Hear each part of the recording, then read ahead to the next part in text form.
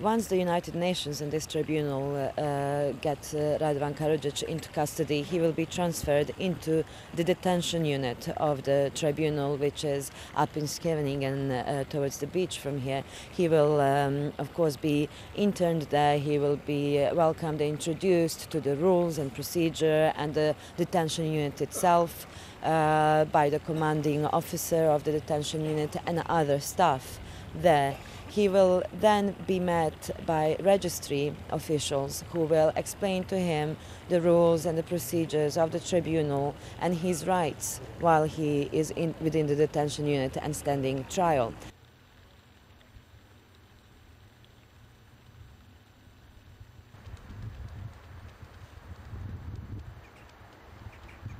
One of the judges of this tribunal will be soon after that calling a status conference, which should be an initial appearance, and that will be the first time that Radovan Karadzic will appear before the judges of this tribunal, and where he can, if he chooses so, enter a plea to the 11 counts of war crimes that the prosecution charges him with.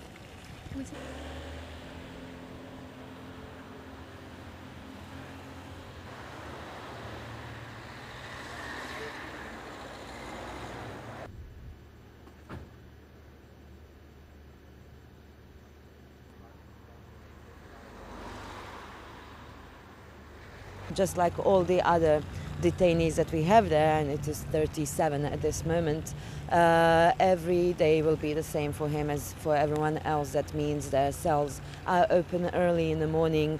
They do not spend their days locked in the cells. They can spend their time in the common areas of the different wings of the detention unit and use the facilities of the detention unit, which are educational and entertaining as well. So there is, for example, a library, there is a gym, there is a spiritual room. So these are all the facilities that they all have for their use, and of course they have every day a couple of hours which they spend on fresh air.